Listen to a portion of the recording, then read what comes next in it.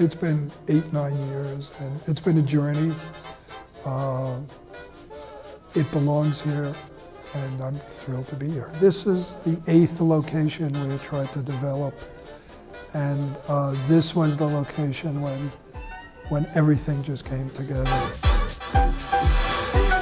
What we've created here is one of a kind. It's the first Spiegel tent that's ever been set up indoors, and we're thrilled to be here. It's an escape, basically. It's very much an escape from where you've come. You'll enter the ground floor off Randolph Street, and you'll have absolutely no idea what you're about to witness.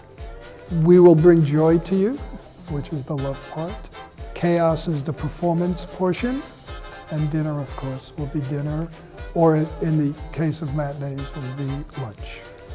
Our goal is simply to bring joy, to make you forget where you are, to sweep you away. And some days in Chicago, especially on a snowy day in winter, you'll forget there's snow outside. We will rotate the shows every 5-6 months. Totally new cast, new storyline, new everything.